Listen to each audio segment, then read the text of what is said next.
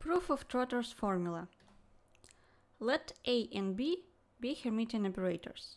Then, for any real time t, we want to prove the following expression.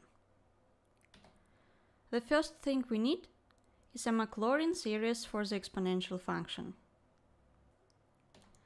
We apply this formula to the exponent with an operator a and discard anything that grows faster than 1 divided by n squared. Now we can calculate the product of two exponents. We open the brackets and again discard all the terms that grow faster than 1 divided by n squared. Now we need to raise the product to the power of n. We can do this using the binomial formula and replacing x and y with the following expressions. Now, let us find the asymptotic behavior of the expression in the red box for any fixed k. First, let's get rid of the factorials.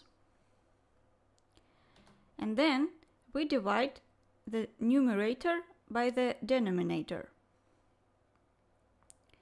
It's easy to see that with n tending to infinity, each bracket tends to 1.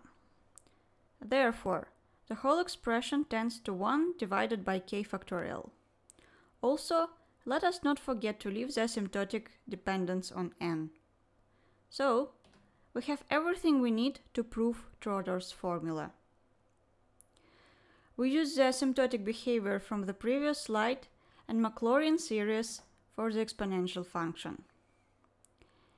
Eventually, we get the equality we need to prove.